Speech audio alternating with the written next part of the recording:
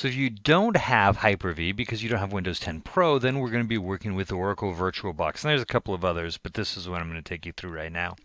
So this is VirtualBox. You can download it from, just Google VirtualBox download, you'll find it. It's free software. It is going to, like Hyper-V, you're going to want virtualization extensions enabled in your BIOS and all that fun stuff. So let's talk about how to create a virtual machine here. So, and I may run into a couple of issues because I still have Hyper-V on my system and the two of them don't like to get along. So if I run into one of those, I'll just let you know what it is. So let's click on new, and here's our new virtual machine. So we're going to set the name for it, and this is going to be a test VM. All right, so the machine type. Now, this right here, you can set Windows, Linux, BSD, OS2, Mac OS 10, whatever.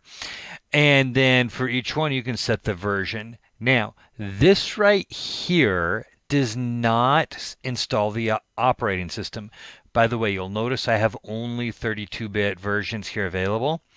You should have 64-bit versions. What's happening is I have Hyper-V, and I said the two don't like to play well together, so VirtualBox is only letting me do 32-bit versions, and that's fine. We're not going to go through the whole thing. This does not install the operating system, though. What this does is this sets, we're working in the guided mode here instead of the expert mode. So this sets some default settings for us. So I'm going to click next. Here's my recommended amount of memory. I can adjust that up or down. I can create a virtual hard disk or use an existing virtual hard disk. Please note you can only use existing virtual hard disks that were created using VirtualBox. You cannot use a Hyper-V virtual hard disk here. Recommended size is 50 gigabytes. That's fine. Virtual hard disk type now will actually create. This is an old Hyper-V format. We can create any one of these. So this is old Hyper-V format. This is VMware format. There we go. This is the native one. So we're just going to stick with that and click next. How do we want to store it? Dynamically allocated is going to be what we want most of the time. You'll probably never use fixed size for one that you're doing for a class homework project. The location, the name, the size, all of this, we click create. And we have a test VM just like that. To view the settings of it, you can just click with it selected over here. You can click on your settings, and then it will show you all of the settings. And the one I want to look at here is the network adapter. So in Hyper-V, you had to create a virtual switch. Here you don't. So we have enable network adapter, and it defaults to NAT. And that is going to be what you want most of the time if you want to get out to the network. Get out to your physical network and to the internet and beyond. If you don't, you want to change that to internal network. Now, it's not really going to hurt if you leave it as NAT. And then there's a bunch of advanced settings that honestly we're not going to worry about.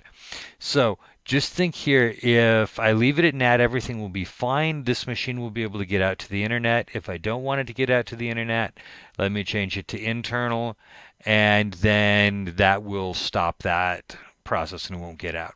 Okay, so that was a guided mode. Let's do another one using expert mode. So I'm going to create a new VM, and now I'm going to click this little button down here for expert mode. And I'm going to set the name as expert demo.